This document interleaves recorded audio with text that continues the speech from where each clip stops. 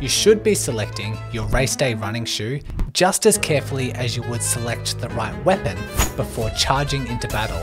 But what option do you go with? The lightweight economical option or the robust durable option? Make the wrong decision and the outcome could be dire. Well, my advice on this topic has changed multiple times over the years, and I want to show you Run Smarter scholars the 5 breakthroughs I've had over the years to help your shoe selection, not only to run faster races, but to get through the necessary training without injury. My journey started 7 years ago with the release of this really clever study. The researchers documented the running economy and 3K performance of 18 runners running with different weighted shoes without the runners realizing. How did they do this? Well, the researchers told the runners the aim of the study was to figure out an equation that predicted performance based off their VO2 max and running economy.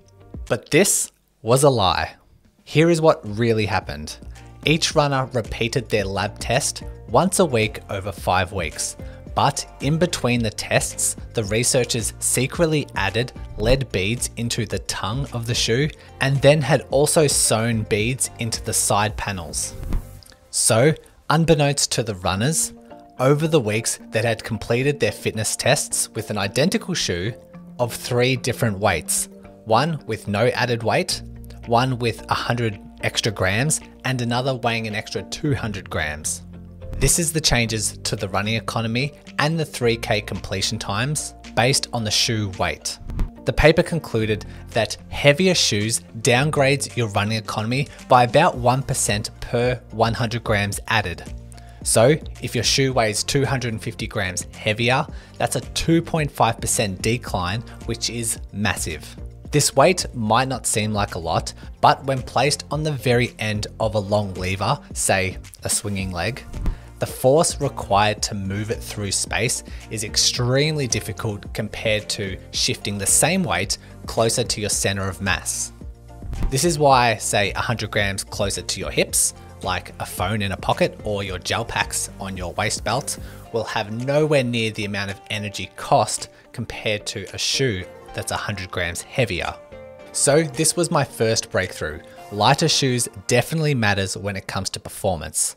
But before you pick up your lightweight weapon of choice, it's very important to mention that running in flexible lightweight shoes comes at a risk of injury, especially if you're not accustomed to running in them in the first place. You don't want to end up like the runners in this study who ignored the recommended steps when transitioning to barefoot shoes because 12 out of the 14 runners ended up with an injury. So research recommends spending 1 to 2 weeks walking and doing strength training exercises only in these minimalist shoes. Then reduce your overall running volume by 10 to 20% and only use these minimalist shoes for a small percentage of your training. Then slowly incorporate more minimalist running over a 4 to 8 week period. This transition process was breakthrough number 2. And this is what I recommended for years. If you want to run faster, wear lighter shoes.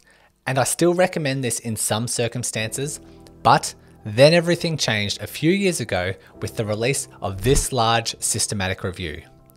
They factored in the research I mentioned earlier with the secret weighted shoes, alongside 35 other articles, and mentioned that lighter shoes are great, but mainly for shorter distances. But because they lack support, the runner is subject to fatigue earlier and their performance will suffer further into longer events. Not to mention the increased risk of injury if you're running more miles in a more fatigued state. But it seems for longer distances where glycogen depletion and fatigue plays a significant role, shoes with greater midsole properties would have the upper hand. So it's time to bring in the big, robust weapon of choice. And when it comes to running shoes, I'm talking of course about the wide range of super shoes out there on the market. The characteristics of a super shoe include a carbon fiber plate, an aggressive heel stack height, a pronounced rocker, and foam technology that returns more energy to the runner. And if you think that a carbon plate works by springing you forward, think again.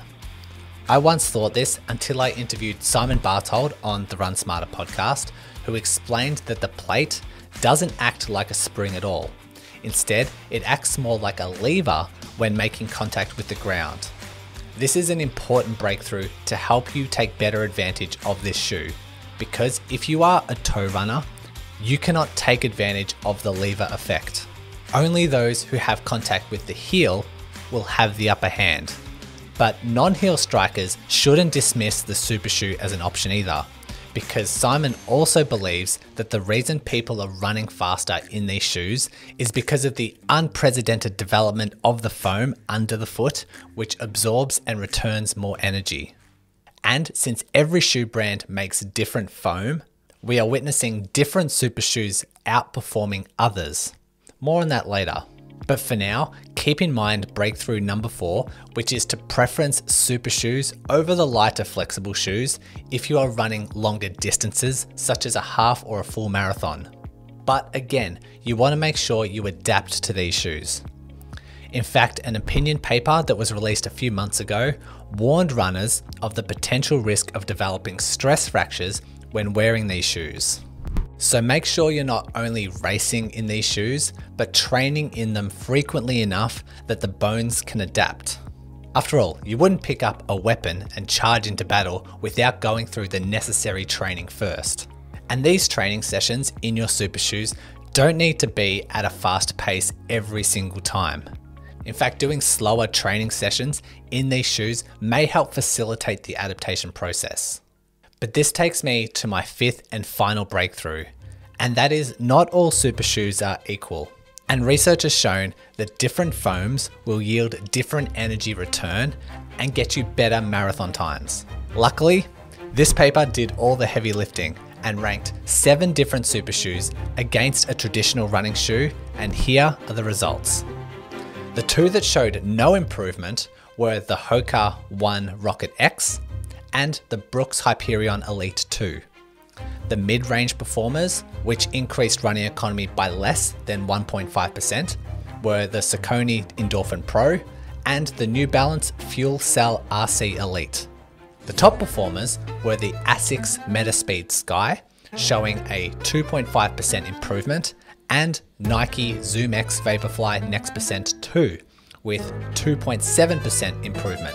And finally, the best super shoe if you want to run faster marathons is the Nike Air Zoom Alphafly Next Percent, demonstrating an improvement of a whopping 3%. Okay, so now you can walk to the start line with the right tool for the job. But when the start gun goes off, it can be all for nothing if you are unsure on how to pace the race. In other words, knowing how fast you should run through certain sections of the race in order to squeeze out your best performance. So go check out the winning pacing strategy in this video right here.